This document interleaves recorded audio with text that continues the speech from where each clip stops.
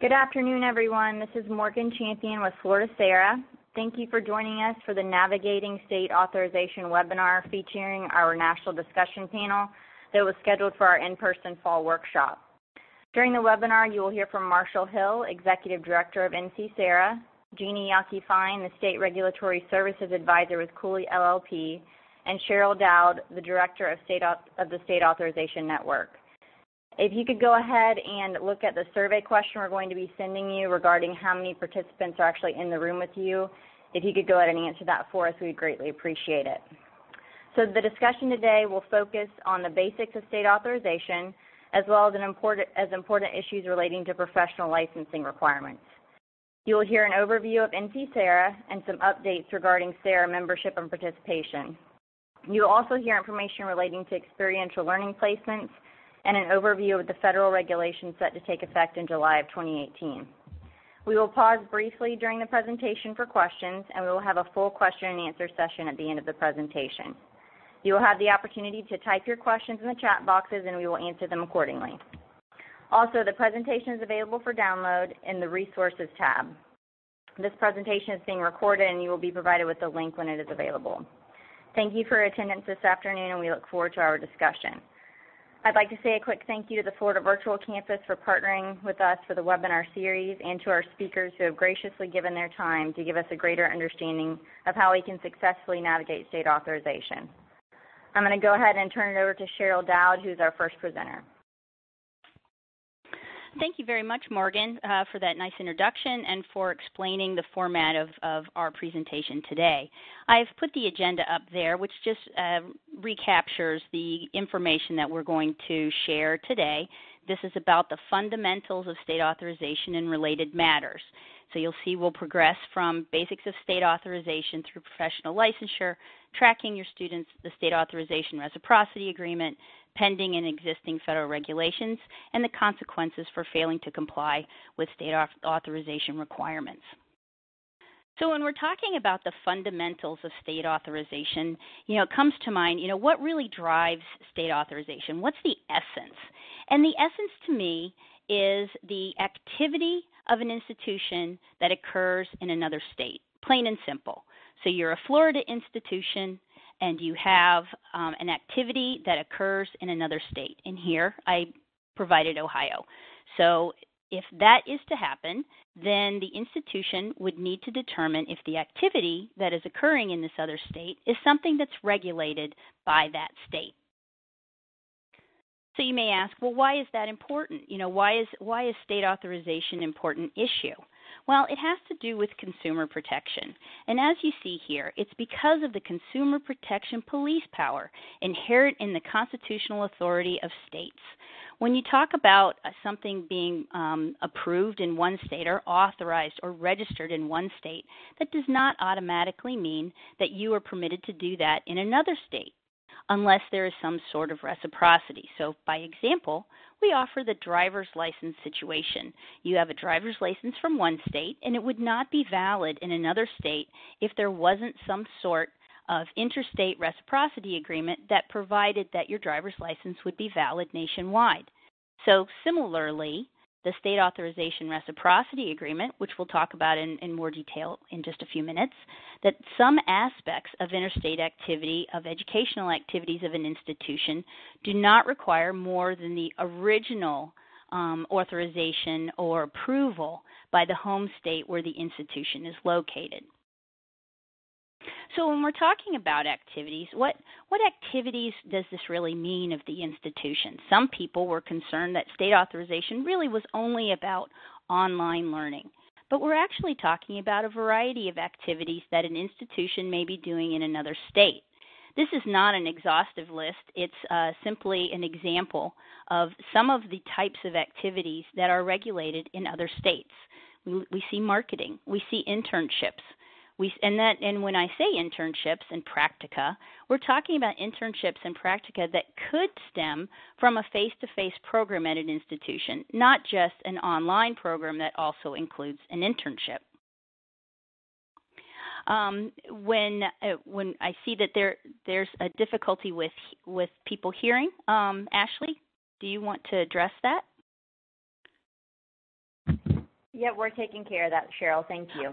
Okay, sure. I didn't know if maybe something was wrong on my end, but thank you. No, Okay, you're so good. Thank you. I'm glad that's the case. Okay, so what I was saying here is that there are a variety of activities that could be occurring in another state that are regulated by the other state.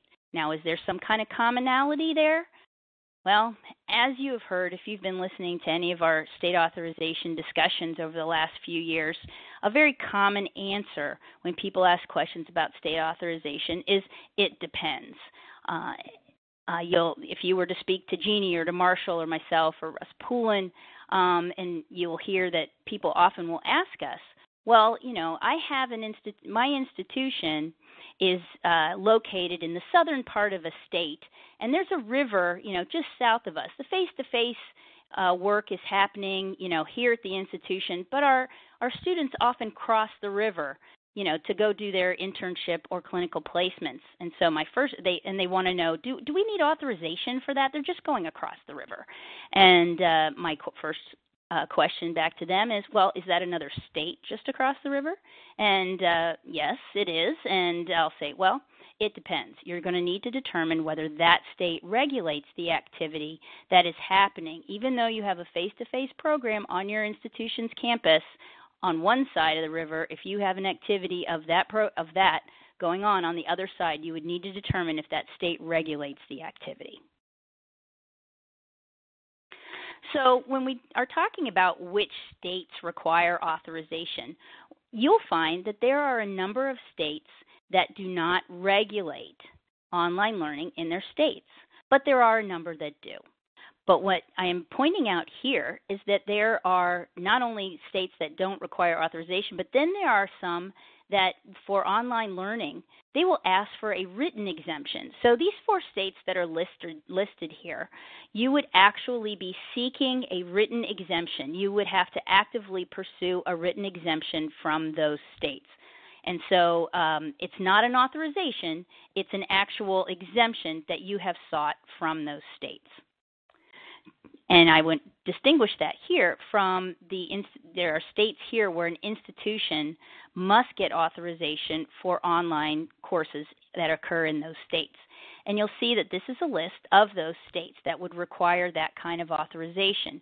You'll note the asterisks, and those are to distinguish a few peculiarities. So, I just mentioned there are 4 states that you must actively seek an exemption. Those are listed. And then the double asterisk there indicates California. California now does regulate online learning for for-profits. So if you are a for-profit institution, you would need to seek authorization for online learning in that state. So that's the distinction there. It's for for-profits. And then the 3 asterisks at the bottom are in regard to Nebraska. And this only applies to institutions that are offering associate degree or below that have students in Nebraska. Distinguish that from this list where we're talking about purely online non-degree institutions that must be authorized. Again, a list of states where if you have students in these states, the institution must seek authorization for purely online for non-degree. And again, you'll see an asterisk there for the 3 of those states that you would seek a written exemption. And then again, the double asterisk refers to California, where we're talking about just for-profits.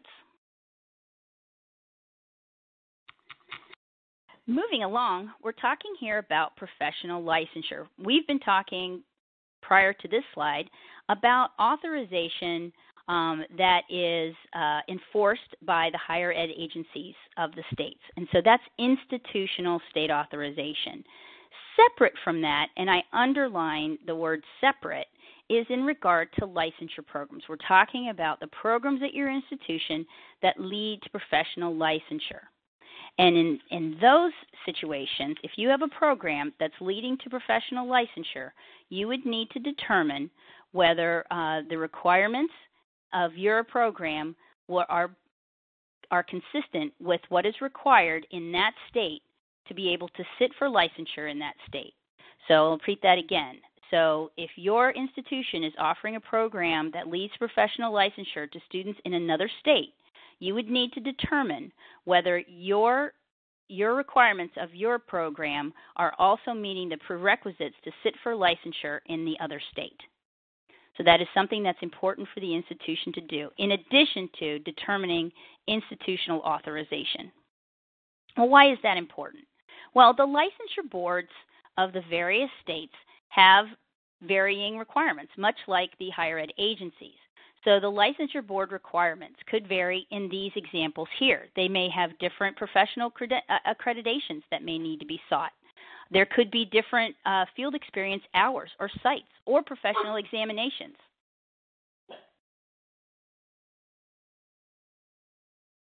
Additionally, there could be certain states that do not allow initial license if it comes from another state or will not approve online programs. And the last thing that I wish to talk with you a bit about today has to do with tracking. And for those of you that heard that little bark, I apologize for that because that is the puppy that you see in this picture. And he helps me with tracking.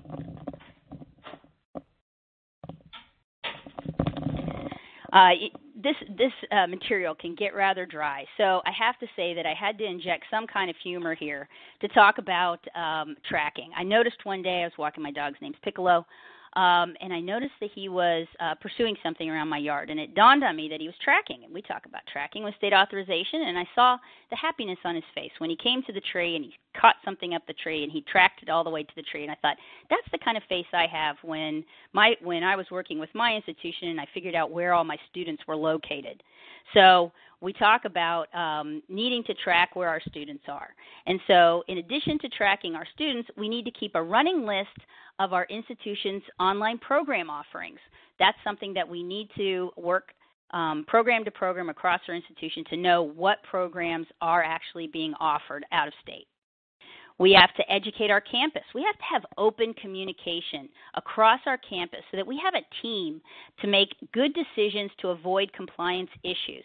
So good communication around the institution is definitely important. We need to ensure that our school tracks where geographically our students are located. We need to work with institutional research to create such a report. And we're not talking about where were our students when they first registered for our institution or first were admitted to our institution, but where are our students located when they are completing the activities of the institution. And we should also track where our faculty is teaching our courses, because what we sometimes find is with online programs, our faculty could be in another state providing the work that they do for teaching the courses. And then finally, we need to audit our professional program offerings. When we talked about professional licensure just a few minutes ago, I was talking about, making sure that we're aware of what is required in the other states for our students to be able to sit for professional licensure. So if our program leads professional licensure, we need to know the requirements in that state. And we need to know on a continual basis. So not only are we following where our students are located, ensuring that we know the prerequisites in that state, but we're also tracking any regulatory updates. And so at this point, Ashley, I believe we have time for a couple of questions. Hey, Cheryl, it's Morgan. We do have a couple of questions that popped up here. One is, what about online programs from nonprofits in California? So you mentioned the for-profits need to be regulated. What about the nonprofits? That's right.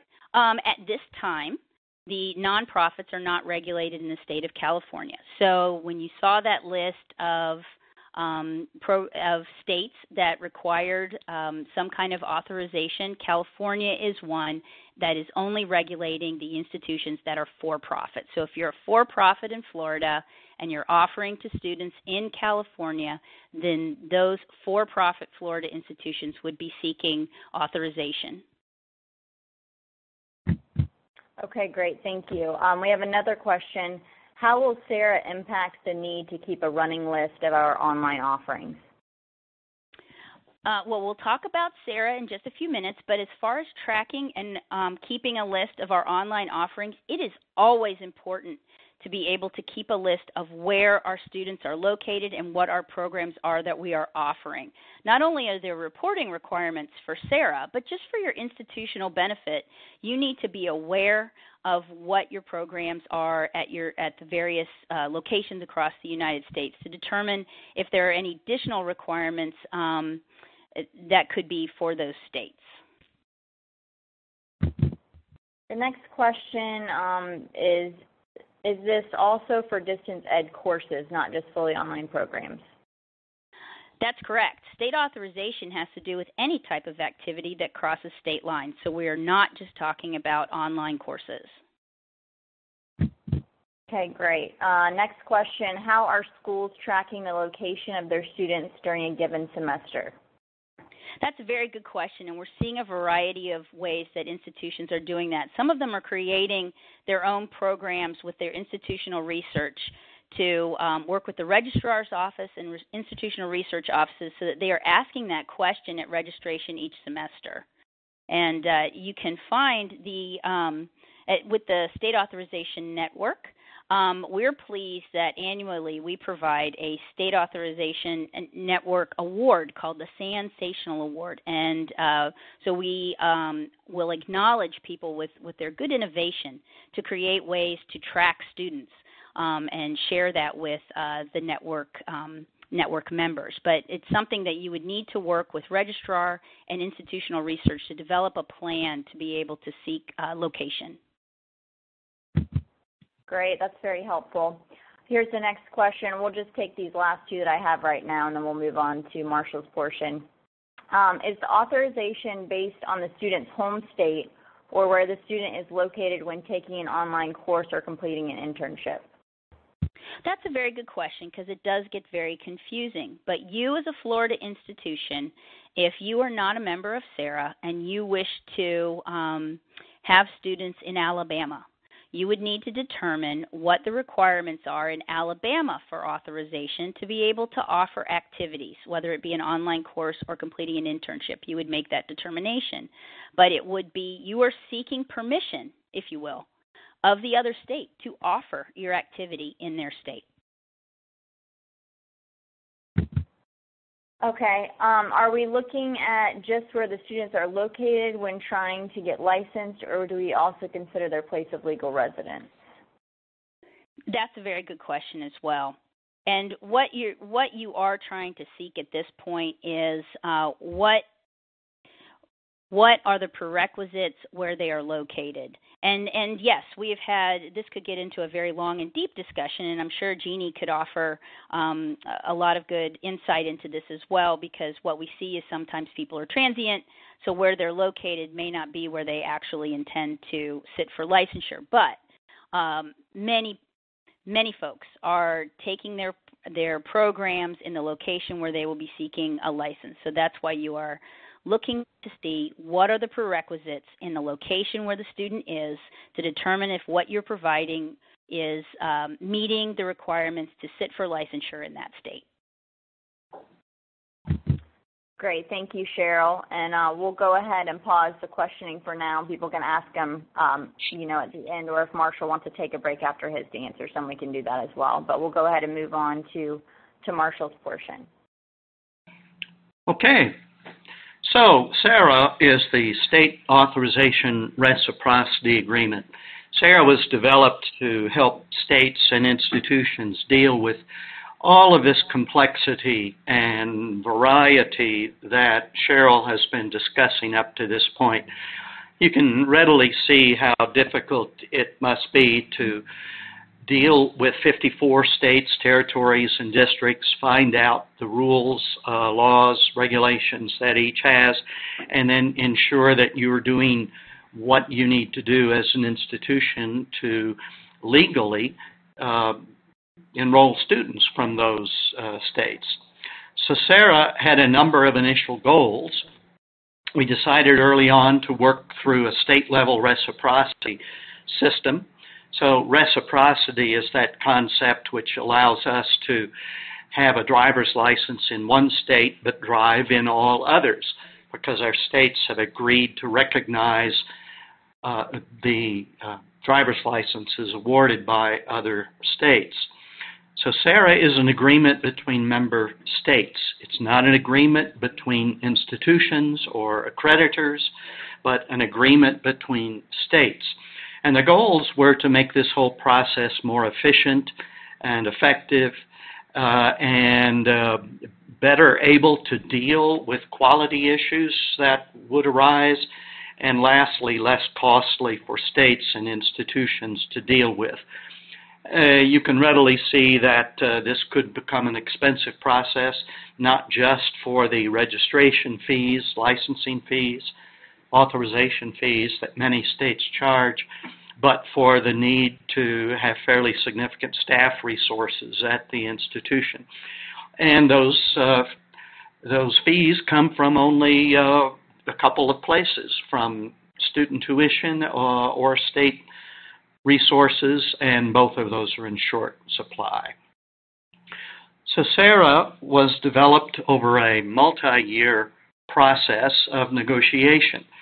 If it had been developed solely by institutions, it would look very different than it now does, and frankly, most regulators would not accept it. If it had been designed solely by regulators, it would look very different. So what we did was draw people from both extremes of perspective toward some level of agreement in the middle. We also worked with accrediting bodies, with regional compacts, higher education compacts, and there was at one point a national commission on the regulation of post-secondary distance education. We've had dealings with the U.S. Department of Education about SARA. The chief higher ed officials during the Obama terms have been both very supportive of SARA. We haven't heard anything really from the current administration.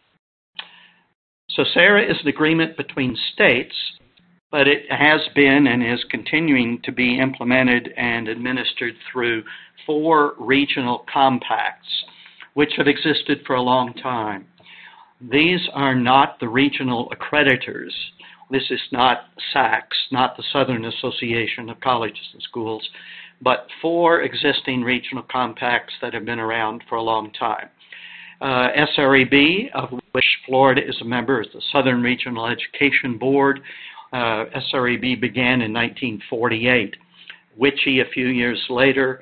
NEBI, the New England Board of Higher Education, is about 45 or so years old, and the Midwestern Higher Education is the most recent of the 4, but it's still at least, I think, 25 or so years old. So SARA is implemented through these 4 regional compacts, and most states belong to one of the 4 regional compacts.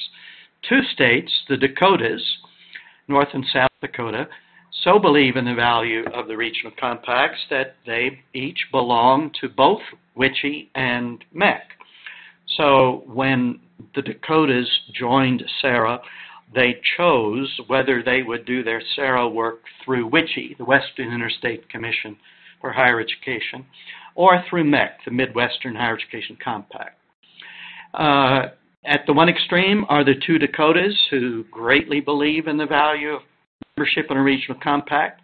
At the other extreme, we have 3 gray states in the Northeast, New York, New Jersey, and Pennsylvania, which are not full members of a regional compact. Neither is the District of Columbia, the U.S. Virgin Islands, Puerto Rico, or the Marianas Islands. So those entities, governmental entities that are not part of a regional compact, have had 3 choices. One, they could ignore all of this, in which case their institutions could not participate in SARA because of the early decision to implement SARA through the regional compacts.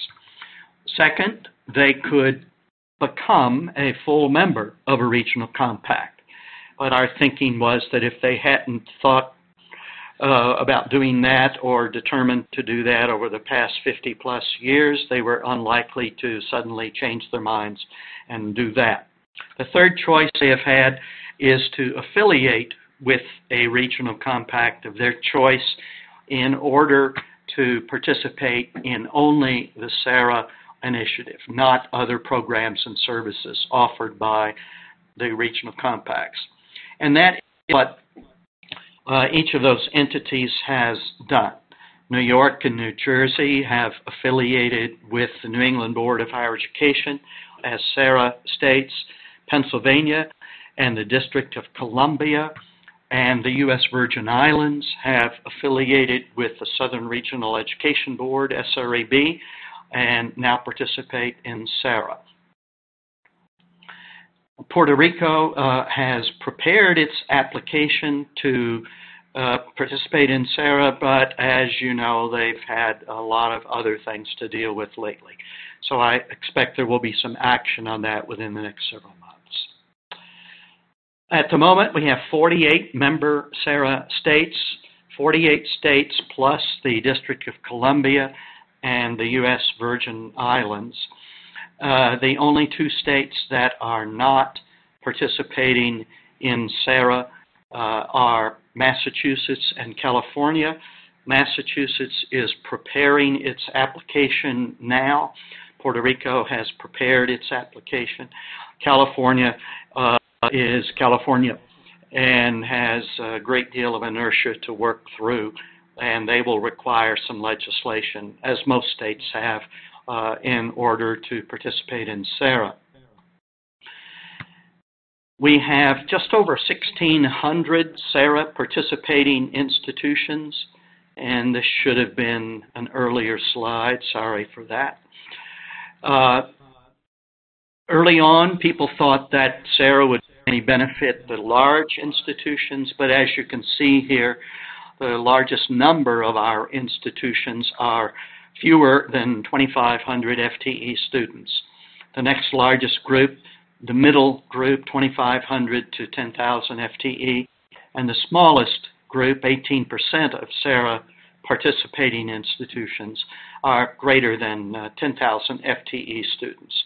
These are total student enrollments, not students enrolled in distance education programs. Early on, people tended to believe or thought that perhaps SARA would most benefit the institutions that are for-profit schools. In terms of our membership, that's certainly not the case. The largest percentage of our SARA institutions are public institutions, 54% as of the 1st of July. 40% of SARA institutions are independent nonprofit higher ed institutions. 6% or slightly less are independent for-profit institutions, and we have one tribal college. SARA institutions every year report to our office here at NC SARA their enrollments. And this past May to June, just under 1,500 institutions reported, and they reported almost 1.2 million enrollments throughout the country. That report is available on our web page, which is listed right here. So, just to speed through this, SARA is voluntary for states and institutions. A state decides to join. If it is accepted by its regional compact, it then invites its eligible institutions to join, and membership for institutions is voluntary as well. We build on the so-called accountability triad.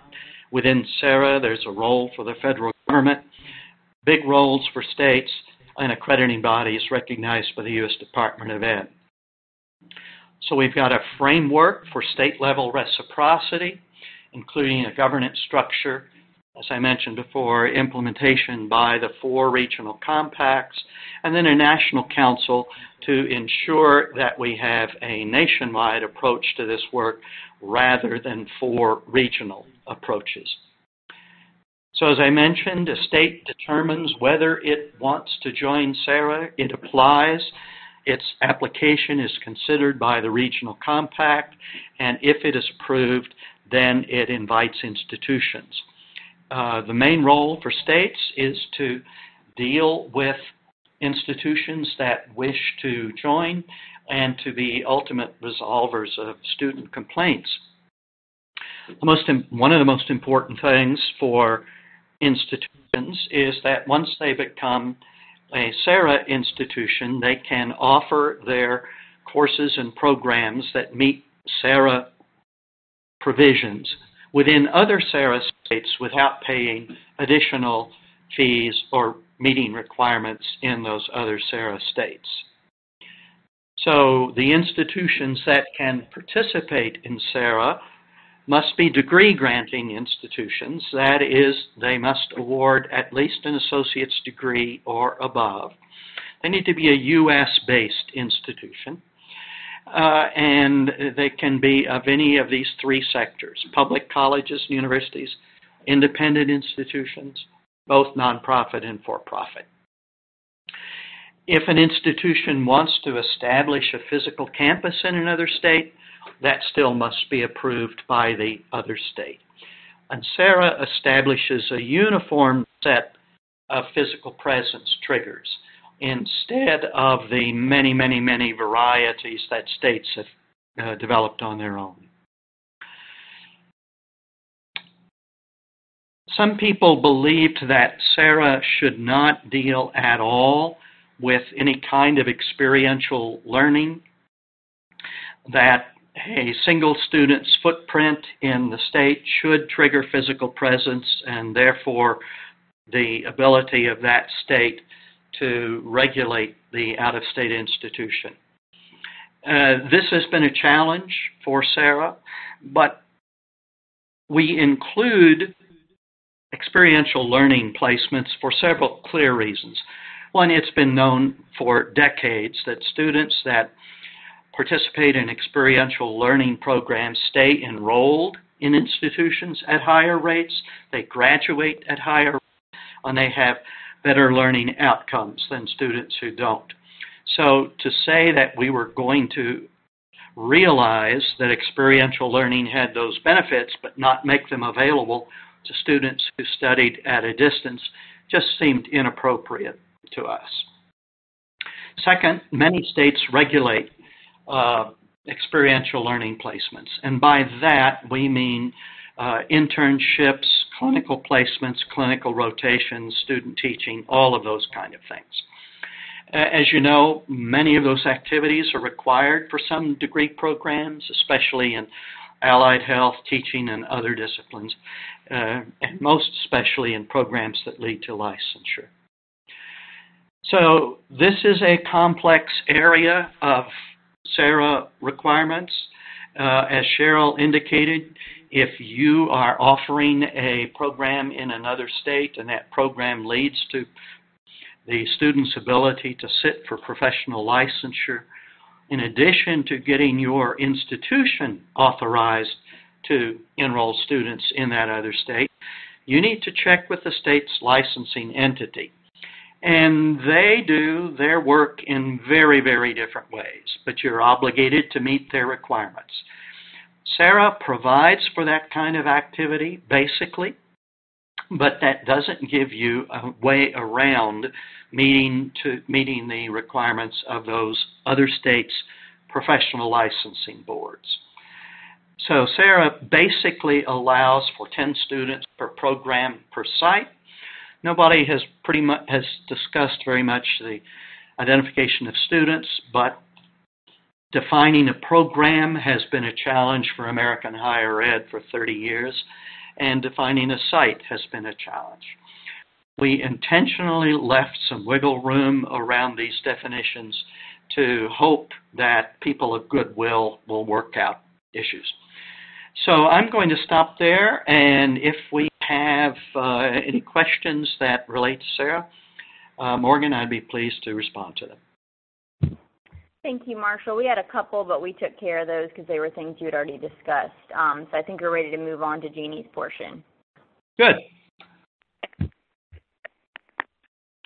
Okay.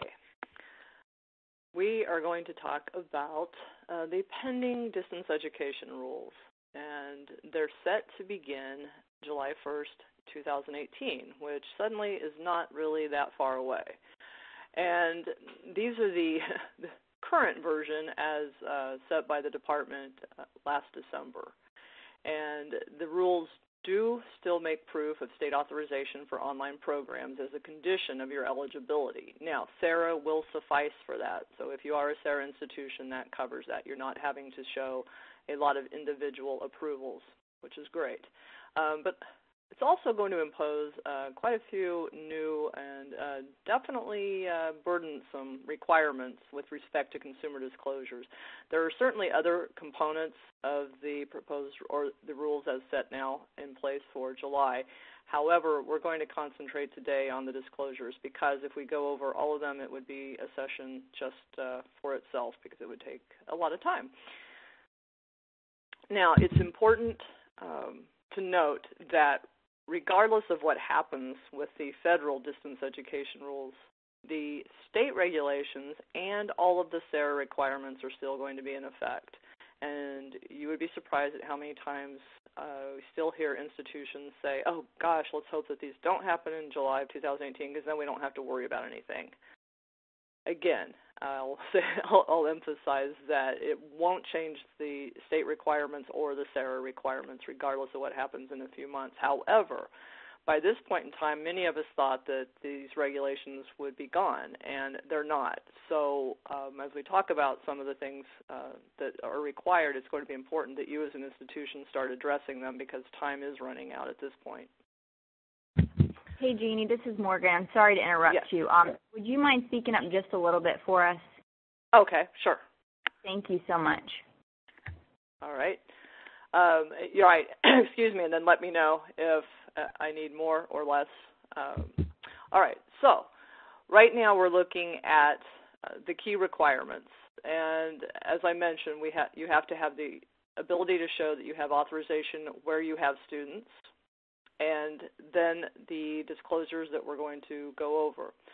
So the first part are public disclosures, what you have to let prospective students know. Anyone who's wanting to consider coming to your institution would require these upcoming disclosures. And this, again, is regardless of whether you participate in SARA.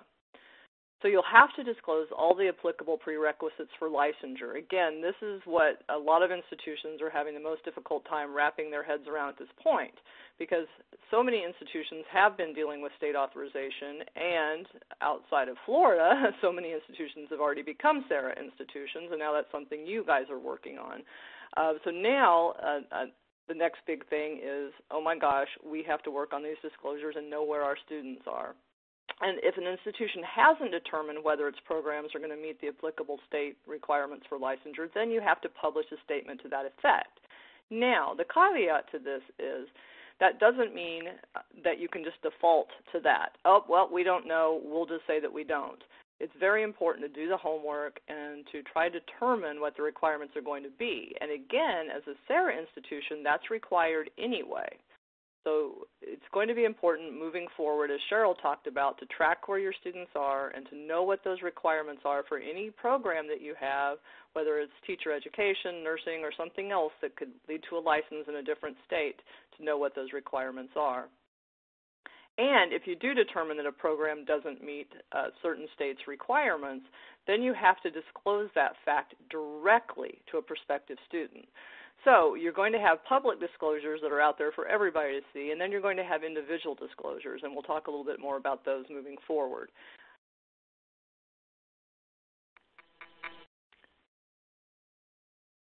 Institutions also will have to disclose if you've had an adverse action from your accrediting agency, and the key to this, too, is that goes back 5 years.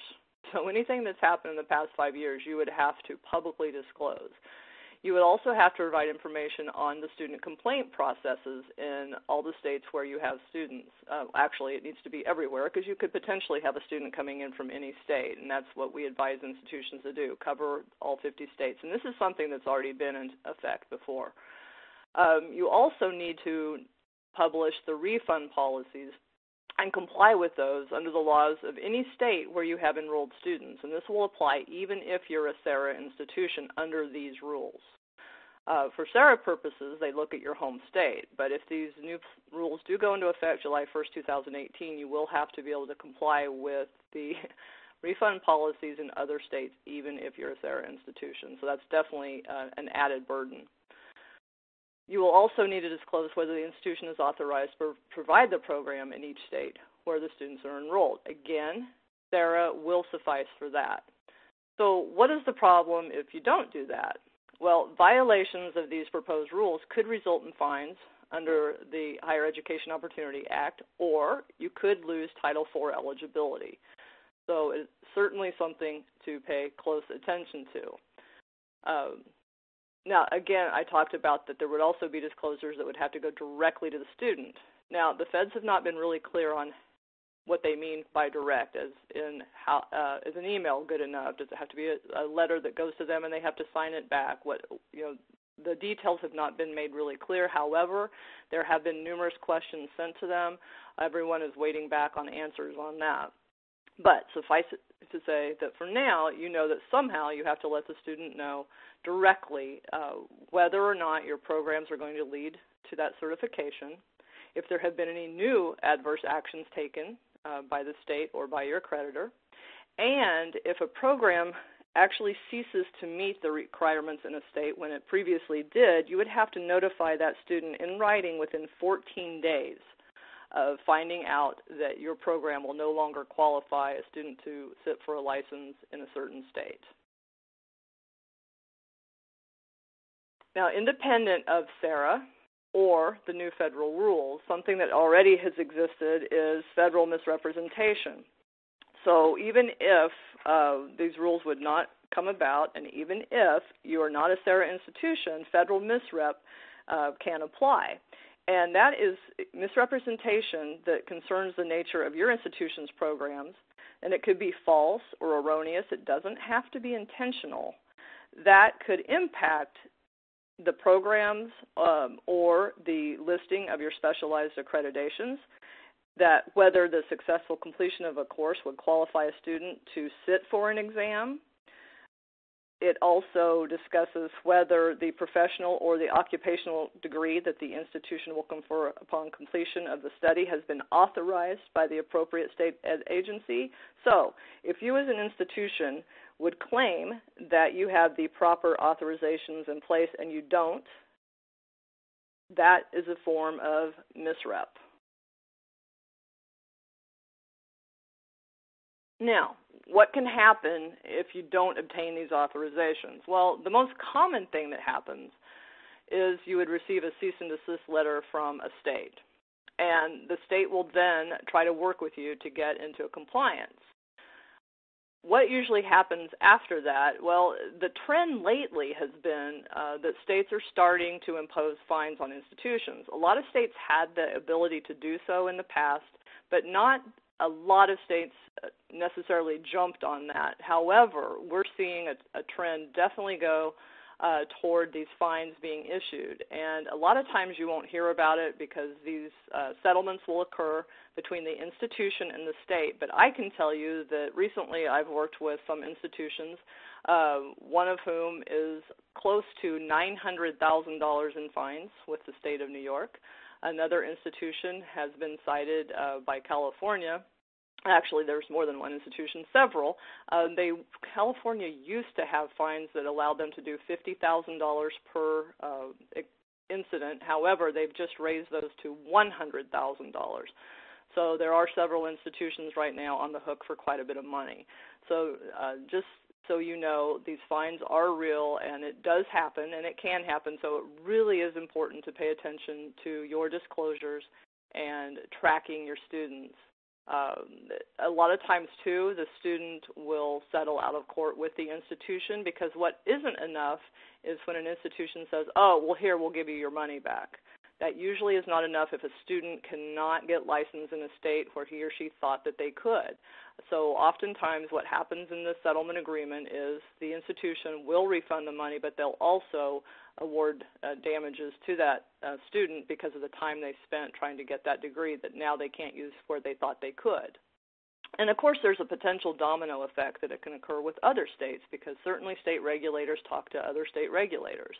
And they also inform accreditors when something's not happening properly in their state, and also the Department of Education will then find out from the accreditor or the state. So eventually everyone talks with everyone. And, of course, what you don't want is an institution is damaged to your reputation, because in these days of social media, students certainly share information with each other. And at this point, I think we'll open it back up for questions. Great. Thanks, Jeannie. That was all really helpful information. I'm going to start with a couple of these. What does it mean for SARA to allow 10 students per program per intern site? Can you give us a little information on that? And Marshall, do you want to take the SARA questions? Sure. What that means is that that states that have joined SARA agree to allow SARA institutions from other states to place up to 10 students per academic program per site without requiring special or targeted approval for that. Now remember, that's a general provision and it's separate from any requirements that a state licensing agency might have, because SARA does not in any way bind state licensing entities to do anything. Great, thanks, Marshall.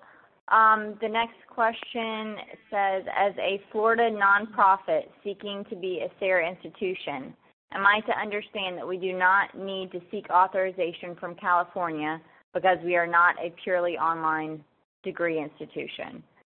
Okay, there'd be two parts to that. One is, as a Florida institution seeking to be in SARA, first of all, you'll apply to SARA, you'll get approved in SARA, and correct that California at this time is not part of SARA. So then you look at the second part of that, which is, are we doing anything in California that would require us to be authorized?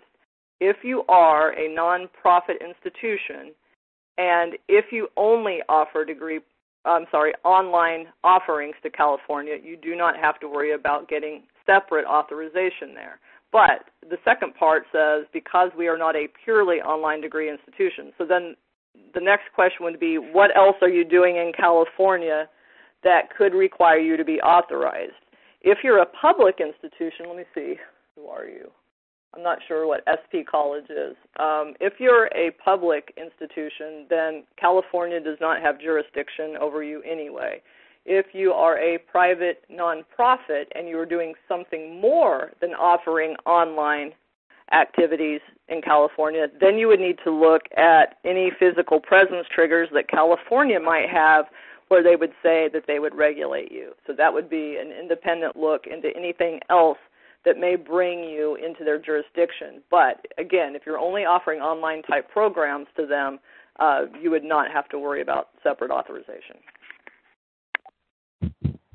Great, thank you. Next question. We currently do not market nor do we offer online programs across state lines. However, we do have students who individually find us from other states or who have moved from another state while continuing enrollment in their online courses. Is it correct to say that institutions are still required to abide by state and federal regulations regarding state authorization in this scenario? Yes. Yes, whether the institution is seeking the student or somehow the student, goes out on their own, the fact that you're offering courses in certain states will be enough to require authorization there. Different states will look at recruiting differently. That goes back to Cheryl's slide that says it depends. But the fact that you have students taking courses from somewhere other than where your campus is located means that you need to look at what the requirements are where those students are. This is Cheryl. Could I add something to that? What I would add is this is why we were talking about the importance of tracking where your students are when they are participating in the activity. So that means it's not just a matter of where they were located when they were admitted to your institution, but where are they located when they're participating in the activity of your institution. So that's an ongoing responsibility of the institution. Great. Thank you, Cheryl, for adding that. How does this apply to field trips across state lines? And I would have Marshall talk about the SARA implication on field trips. SARA participating institutions are allowed to do field trips across state lines. The definition of field trips is it varies from state to state. Look at the SARA manual, and there is a section dealing with those kinds of questions. And Great. if you're not part of SARA, a state, as Marshall said, we'll look at it. Again, it will be an it depends answer. Some states will allow minimal contact in their state. They'll just consider it something, quite frankly, they don't want to worry about regulating, because usually a field trip is something really quick. It will depend in some states on if you're bringing faculty members into the state with those students, how much contact is happening with the student and the faculty member, how much credit's being given. The states are going to weigh that differently. Many states, however, like I said, are not looking to try to bring you under their jurisdiction for something quick that goes into their state, maybe a trip to the museum in New York City or something. Most states are not worried about that. That doesn't mean there are not exceptions, but again, I think it's important to look at what all activity is associated with that field trip, and is it really a field trip? One thing that we experience sometimes is that an institution will try to call something it isn't to try to make it fit, and so make sure that that's really all the activity that you're doing. Thank you for that additional clarification. We have a similar question. I think it's already been asked, but just so there's no confusion, I'm going to ask it again. So going back to California, a nonprofit member of SARA that offers on-ground classes in Florida but only online classes in California does not need to seek California authorization. This is Marshall. I'll take that one. The SARA membership status in regard to California is irrelevant. Because California is not a member of SARA, the fact that an institution may participate in SARA is irrelevant as far as California is concerned. But the other parts of your question are relevant. So if yours is an institution that is a nonprofit independent institution and offers only online courses in California, you do not need to seek California authorization. Great, thank you. Next question. To confirm, as a SARA institution, we can recruit and market freely with other SARA states. For programs with internships/practicums, even programs that do not need a licensure, the institution can only have 10 of their students per site. That's mostly true. Under SARA provisions dealing with the 10 students per program per site, that's what SARA will cover. If a state licensing agency has more restrictive requirements, then those state licensing rules would apply. And as far as recruiting and marketing, like in many things, the golden rule ought to apply here. Yes, technically that's the case, but recruit and market in other states in the same way that you would not object to if others were doing it in your neighborhood.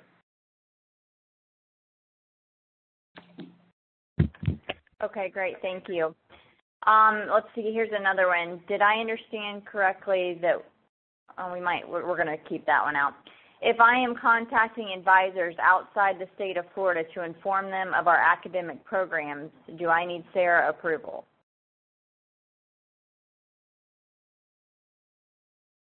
Okay. I'm not sure I understand that question, so we'll skip that one.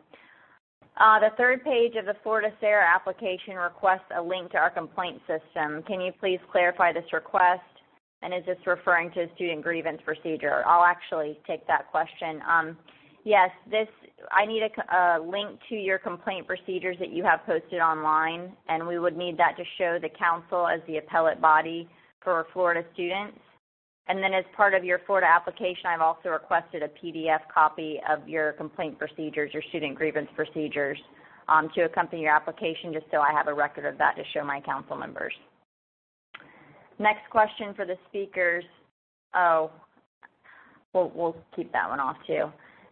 If I am attending a health or graduate fair out of state, do I need authorization? I believe that may be relating to recruiters. Well, right, and so that will go back to those physical presence triggers that are out there already if you're not a SARA institution.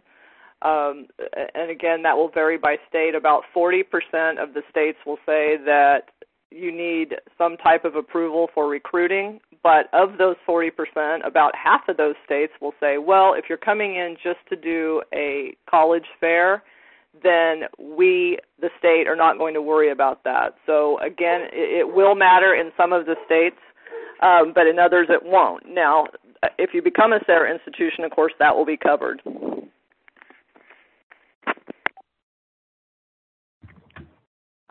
Thank you. I think that we may be getting towards the end of our questions here. Anybody participating in the webinar, if you want to go ahead and ask your questions now via the chat box, now is the time. We just had another one pop up. There's a public institution. We typically have a few students per year who go to California for medical rotations. As such, does that mean that under state authorization, we must then follow the California triggers such as on-ground recruitment? Because you're a public institution for the state authorization purposes in California, you're not going to have to worry about that. Now, of course, you will need to deal with whatever's required on the medical school side for any authorization that would need to be done with the California Board of Medicine or any other requirement there. But again, because you're a public university, you are not under the jurisdiction of the California BPPE. Great.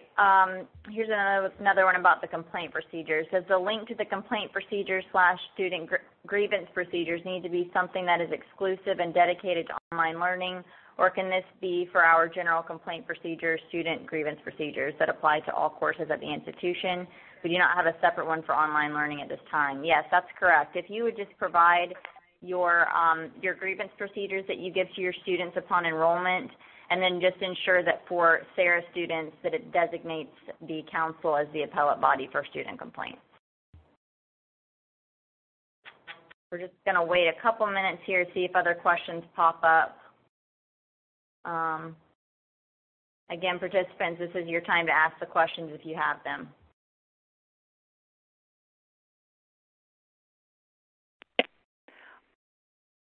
I'm not sure what is meant. There are a couple of questions that talks about contacting advisors. I'm not sure, including the last one. If I'm contacting academic advisors, this is Jeannie, sorry, via email with program-specific information as a means of promoting our academic program, do I need authorization? I'm not sure what you mean by contacting academic advisors. The recruiting and contacts is all about contacting students, not people within your institution. Great, thanks, Jeannie. One more popped up. SARA covers recruiting at out-of-state ed fairs for both online and on-campus recruiting. Did I understand that correctly? Yes. Because Thanks, it's virtually impossible to keep the two separate. And I'll quickly respond to one other question. Please restate the full names of the existing regional compacts. That's the Midwestern Higher Education Compact, the Western Interstate Commission for Higher Education, the Southern Regional Education Board, and the New England Board of Higher Education. You can find out more about those through the NC SARA website. Great, thank you. We're going to keep waiting just a little bit longer to see if any other questions pop up.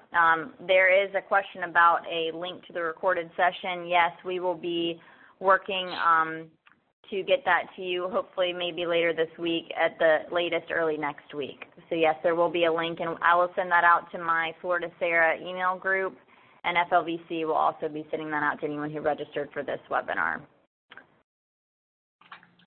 I'm reading a question here. I'm going to answer that at a different time, I think. If you have a question about the complaint procedures, if you would just contact me directly at my email, morgan.champion@fldoe.org, because this is a specific complaint question.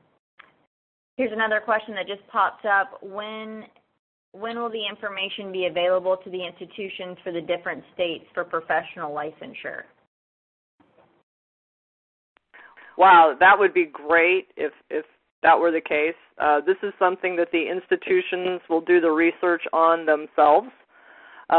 There are a couple of websites to help you get started, and Morgan has links to those that she can send you that will have some, for example, the nursing boards, the contact information for them, the teacher licensure boards, contact information for them. But this is research that you as the institution will have to do individually based on your programs. These states, there is not a compendium out there of information on professional licensure. I can add a little teeny piece to that. This is Cheryl Dowd with State Authorization Network. For our members, we created a document that we went state to state because what we found was some states have a listing of licensed professions in their state, and we tried to collate that state per state. That doesn't mean that it's all-inclusive, but it at least is a direction for our members to be able to have a starting place to try to acquire what programs require a license in each state. And they're often hyperlinked then to the board of that state. Okay, and then I'll go ahead and then add a plug for Cooley, which is there are a couple of compendiums. One is for professional nursing programs, and the other is for teacher education programs. Those are both things that I have researched and my team has researched, and we update that frequently. Those cover all 50 states and boards for both those programs, but that is a paid service. So I was just talking about things that were entirely free. But for a paid service, we do have compendiums on the nursing and on the teacher education. So they do exist, but again, they're not free. And for a while, there has been available on the website of the State Higher Education Executive Officers a starting point for making these kinds of investigations. Unfortunately, that information is not up to date. So WCET and NC-SARA are going to be working with SHIO to update that information, to house it somewhere else, and to keep it up to date. We're several months away from reaching that point, but at least there is some hope for the future that some information will be available. It's a big challenge to try for any entity to say we are going to keep up to date on all of the professional licensure requirements of all licensed professions in all states. To my knowing, no one has tried that. No one is claiming to try that.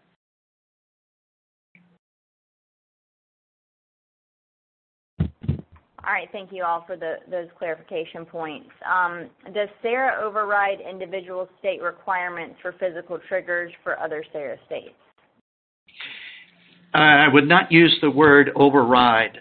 When a state voluntarily chooses to join SARA, it agrees to operate under SARA provisions instead of the provisions that it otherwise has in place and will continue to have in place for non-SARA institutions. So it's not an override, but when states join SARA, they know what their current laws say and make a choice to provide an alternate way of meeting their concerns.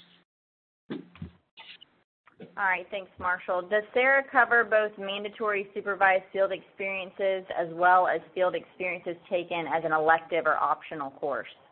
Yes. Great.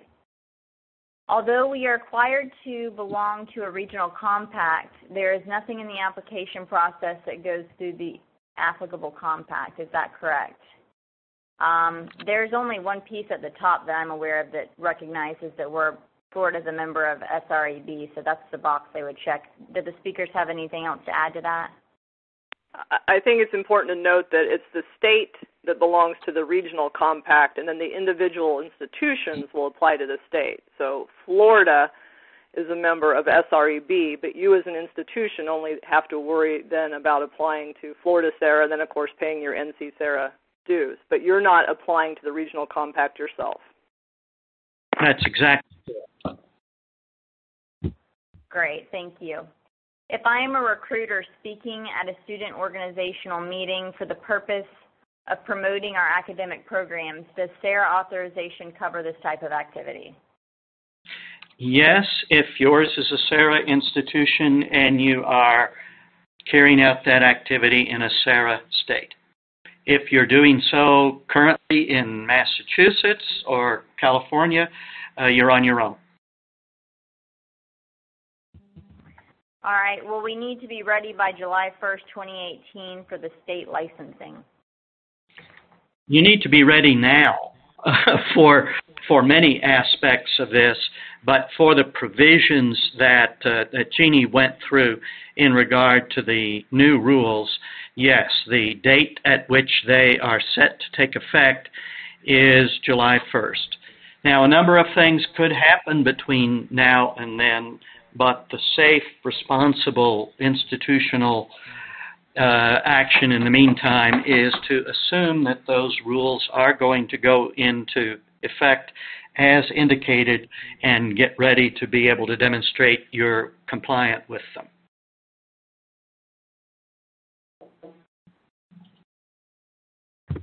Okay, we're waiting for a couple more questions to pop up here, so if anyone else has any further questions, we're going to take those now. So please go ahead and submit your questions if you do have them. We'll wait a couple more minutes here.